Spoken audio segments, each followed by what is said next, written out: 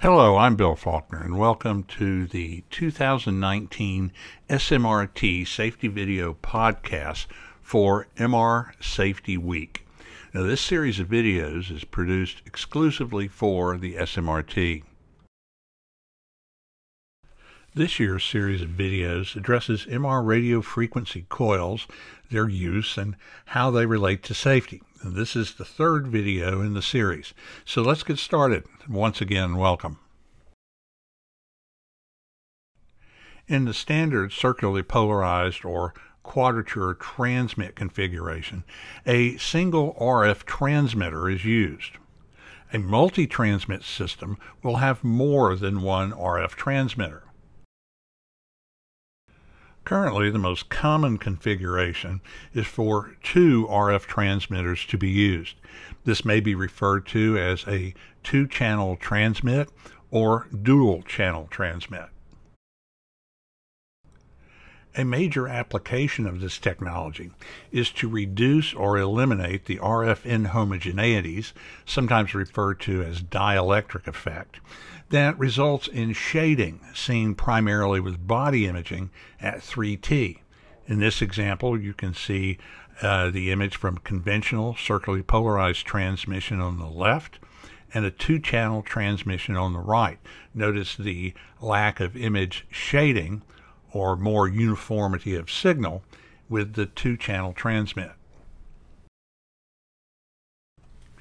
With regard to safety, some implants and devices may have a condition of use that states quadrature transmit only.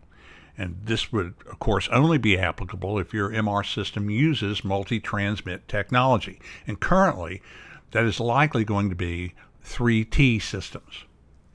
If that were the case, then you would be required to switch to a quadrature or CP transmit mode. And here's an example of clinical labeling that specifies scanning in either the circularly polarized mode or a dual-channel multi-transmit mode. In other words, no more than two RF transmitters.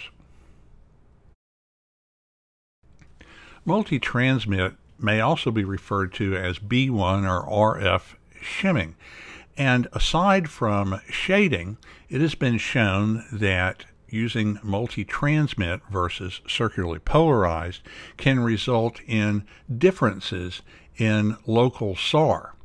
Therefore, concerns have been raised as to the unknown effects of the SAR differences between the multi-channel, multi-transmit, and circularly polarized transmit, particularly in pregnant patients.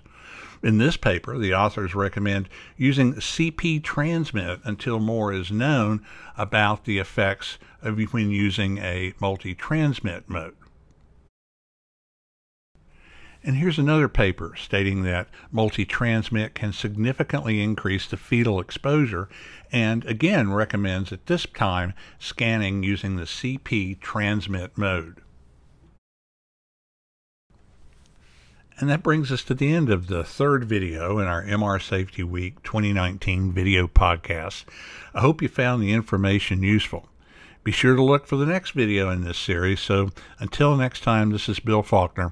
Thanks for taking the time to watch, and take care.